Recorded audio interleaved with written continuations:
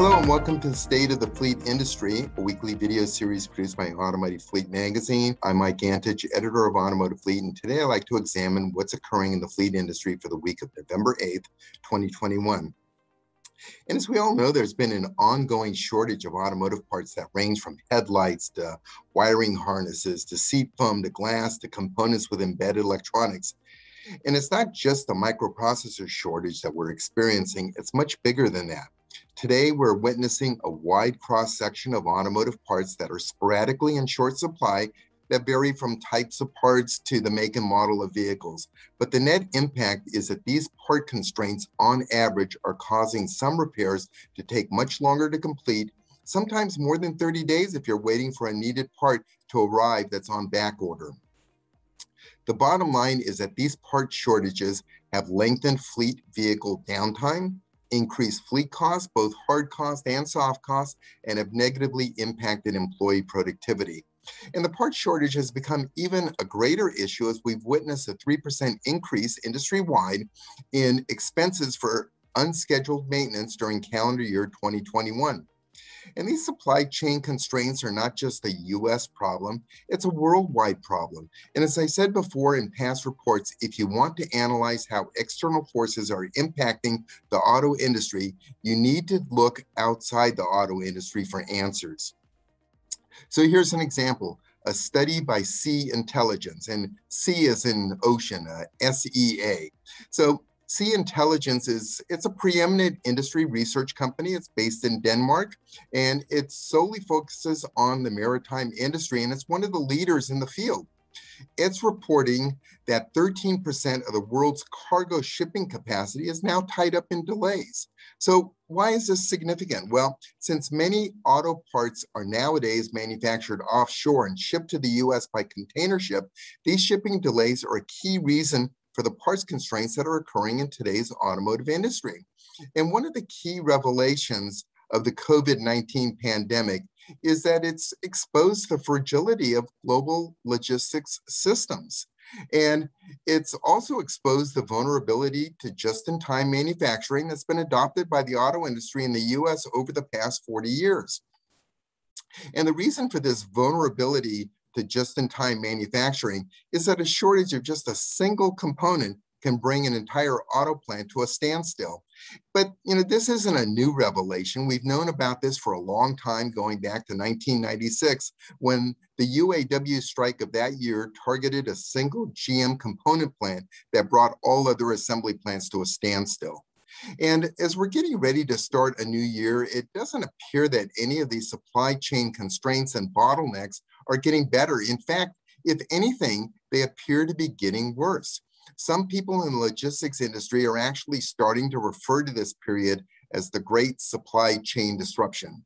Now, admittedly, that label might be a little melodramatic, but it does truly summarize what's happening in today's auto industry. A growing number of observers in the logistics industry now foresee these supply chain issues extending deep into next year and perhaps even into calendar year 2023. So in addition to the impact on the automotive industry, these supply chain bottlenecks are much more widespread, and they've caused other shortages among a wide variety of consumer products, ranging from household goods to food, raw material, to even patio furniture. Try buying patio furniture nowadays. With the global supply chain stretched as thin as it is due to ongoing strong consumer demand and unprecedented cargo volume, people are starting to express concern about merchandise availability during the holiday season. And shippers have anticipated this, they've thought about it, and they started shipping their holiday merchandise much earlier than normal, but it backfired. It backfired because all it did was simply add to the existing congestion. The volume of cargo entering US ports is unprecedented, and it's causing shipping costs to increase. These additional costs are being passed on to end users, such as fleet, along with others. So for instance, on average, part prices have increased 20 to 30% now. Now, admittedly, much of the price increases are due to higher commodity prices, but higher transport and logistics costs are also contributing to these price increases. But the real issue is not cost. It's the shipping delays that are lengthening the time it takes for automotive parts to reach the US. And the current lead time for products from Asia to reach inland US destinations can take 100 days. So what's causing these supply chain constraints? I believe there are 6 key reasons why this is occurring. So 1, there's a shortage of shipping containers. The production of shipping containers is not keeping up with the end user demand for merchandise being shipped in these containers. This is especially the case in China, where there is a tight supply of shipping containers, and this is slowing shipments out of China, which in turn is putting limits on their internal production. So reason number 2, there are logistic log jams in every major container port in the US. So despite the shortage of shipping containers, the volume of containers entering the US is at historic highs, which is causing congestion at ports because they can't ship the containers out of the port facility fast enough. On any given day, there are 500,000 containers stacked around the ports of Los Angeles and Long Beach. 500,000. I live here. I see it every day. These containers are everywhere, with many of them stacked one on top of the other, piled 5 high, which is the equivalent of a 5-story building. These stacked shipping containers slow crane operations, as operators now have to sort through them to locate the needed containers when a designated truck arrives for its specific cargo. Reason number 3, container ships are getting larger. New container ships are being built larger than ever, which takes more time to unload them. These mega ships can carry as many as 24,000 containers. So on average, today's container ships are about 1/3 bigger than yesteryear. So consequently, they're taking about 1/3 longer to unload. And to give you an idea as to the size of the new generation of cargo ships is that they're larger than the US Navy aircraft carrier, the USS Gerald Ford, which is the largest naval ship in the world. Also, due to the size of today's container ships, they can only be serviced at the largest ports, eliminating the option to divert some of the traffic to smaller ports because they can't accommodate them. So reason number 4, warehouses are at near full capacity.